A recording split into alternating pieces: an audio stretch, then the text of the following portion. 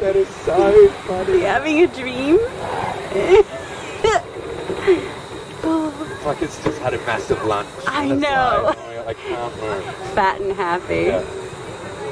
Oh, too funny. Hi, buddy. Is he gonna wake him up? Wake him up. Scare him.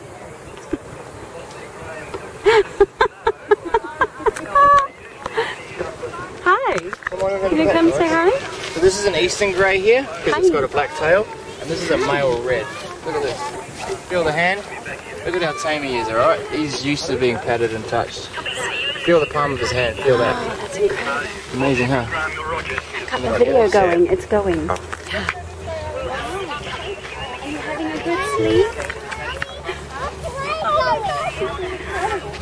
You getting a good sleep? Oh.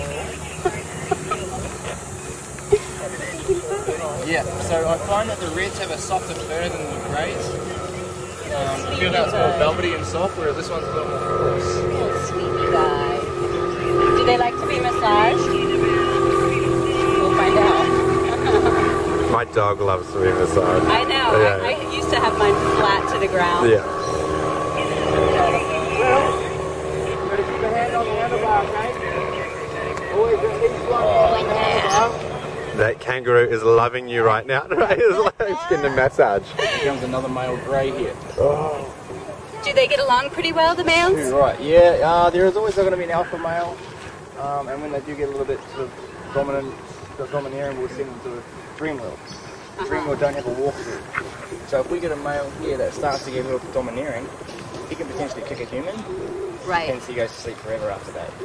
So we give them longevity by sending them to dream wheel, and they can live out their days there because there's no That's chance of good. a human. Yeah. Right, so they won't So cause when they get a harm and little they bit, can live. bit of a power trip going, we'll have to get them He's out of a here. hunk of When a room. kangaroo kicks a human, it's just too much paperwork for us. Sure, sure.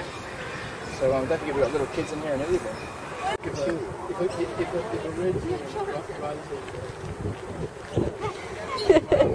Really? Yeah, it's just like. Yeah. Yeah, I know. This is a hoot. Loving it.